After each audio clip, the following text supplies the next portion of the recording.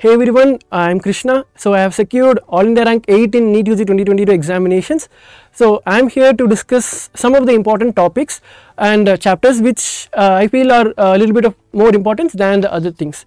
So generally what I would suggest is that all the topics and chapters that are prescribed in the NEET syllabus are equally important. That's what I followed. But there are some topics that which are given a little bit of more importance in the final exam as well, be it in the number of questions or the frequency in which they might be asked repetitively in the NEET exams. So some of the topics I am here to discuss. So we'll go subject wise, starting off with biology.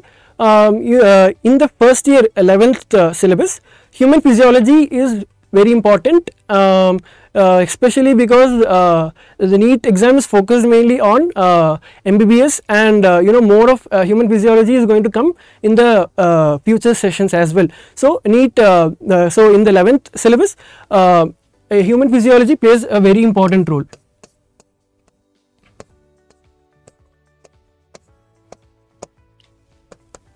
Apart from this, there are lessons like plant kingdom and biological classification, which are also important, and cell is also one of the things that is really important. Questions like cell, the entire unit, the cell, biomolecules and cell cycle division, all of these are very important, and frequently questions can also be asked from this as well.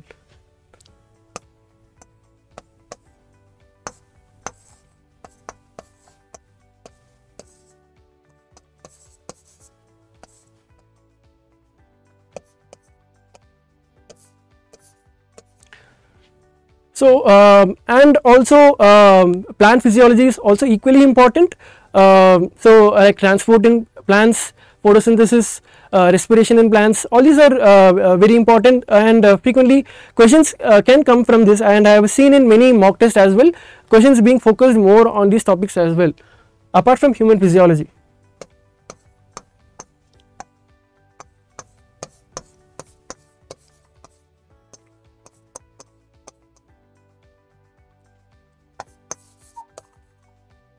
In the 12th syllabus, reproduction, the entire unit is very important. A lot of questions are also asked from this, and frequently the questions are also repeated in the previous year's papers. I have seen a lot of questions have been repeated also.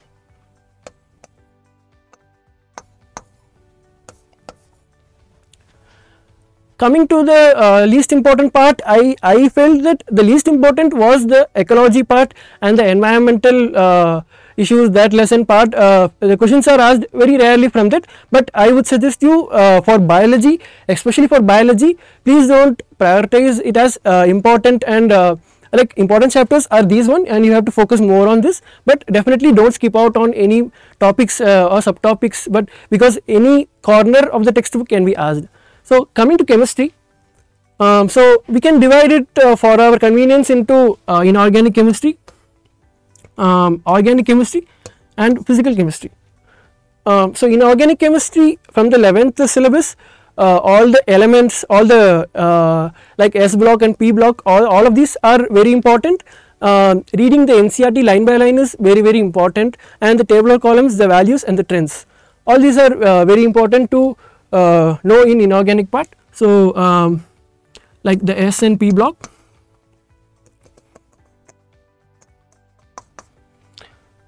S and P block, and also yeah, coming to organic part, we have the general organic chemistry GOC in the 11th.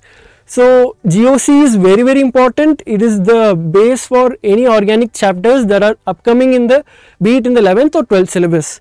GOC, learning and practicing GOC again and again is very important, especially the mechanisms and stuff. Maybe in NEET examination they may not ask, they may not go in depth for the mechanism and stuff, but I would suggest you have a glance over it, especially because I liked organic chemistry. I used to read a lot about the reactions and the mechanisms, just because it will be easier for you in the future upcoming chapters. It will be easier for you to grasp the concept if you know the reactions and the mechanisms as well. So GOC is very important. Apart from this, there is a chapter hydrocarbons, that is also very important, like aliphatic and aromatic hydrocarbons, that is also very important in 11th. And so in inorganic, in in 12th standard you again have the P block, D and F block, and complex compounds as well. So all these chapters, so for inorganic it's similar to biology, so reading NCERT line by line and also remembering everything is very important. So P block, D and F block and complex compounds. Complex compounds is very important. So in organic chemistry of 12th class, reading NCERT is important. In the 11th class there is not much of information that is given about GOC and all the reaction mechanisms. I would suggest you can refer some extra content for that only. For 12th standard NCERT is very important because NCERT has a lot of information if you go through the NCERT textbook. So aldehydes is very important, like aldehydes, ketones and carboxylic acids. Aldehydes, ketones and carboxylic acids, this is very important, and even nitro compounds also very important. I have seen a lot of questions from that as well.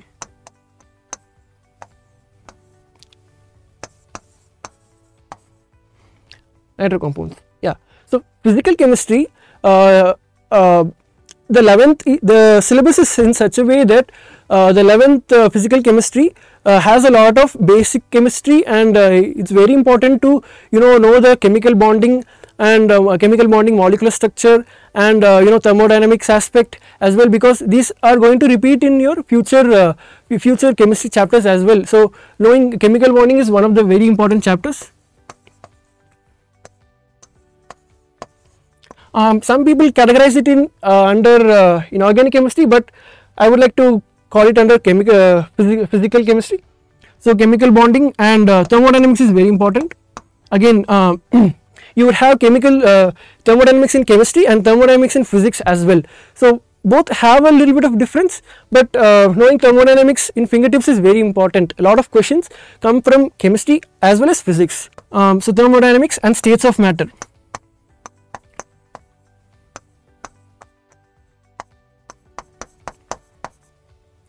And coming to the 12th standard, electrochemistry is very important. Again, they ask a lot of questions. I have seen a lot of questions from Nernst equation based substitution questions, and other chapters like chemical kinetics as well. So they have asked a lot of, even though the questions are like simple substitution based questions, I would suggest you to practice a little bit of depth and also practice the derivations of the formulas, especially in case of physical chemistry and also physics, because derivation it improves your conceptual understanding, and suppose in exam you forget any formula, you can arrive it by using the derivations, and also it fastens up your calculation speed as well. Electrochemistry and chemical kinetics are very important.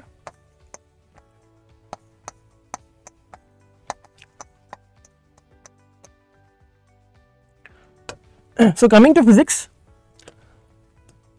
for the 11th standard first year, NLM is important. NLM and rotations.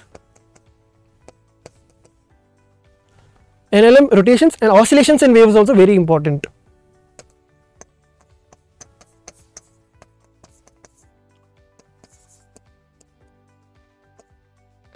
So I mean, it does not mean that only you have to read those, but you can go a little bit of in depth in these chapters, I would suggest, because I had done a lot of rotation kind of problems and laws of motion, and also waves I have practiced a lot. So little bit of extra away from the NCERT textbook.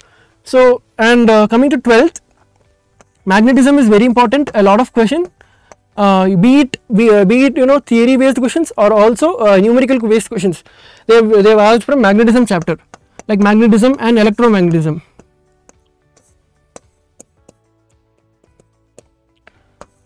And surprisingly, the alternating current chapter is actually quite simple, because the problems that are coming are basically just substituting with the formula that has been given, and they have asked a lot of problems in alternating current as well. So I would like to put alternating current also in this,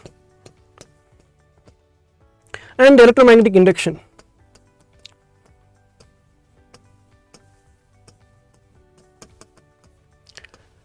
finally one one chapter that I like one area of physics where I felt it was very interesting is optics.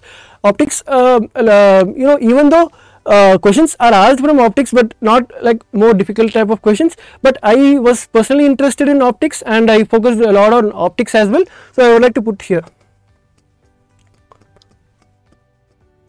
So we have completed discussing the important topics and chapters for NEET examination from NEET point of view. So yeah, these are the areas where you have to focus more, but it does not mean that you have to not neglect other areas. So definitely cover all the syllabus, that is the best and always recommended. So I wish all the NEET aspirants all the very best to perform your future examinations. So let's crack it.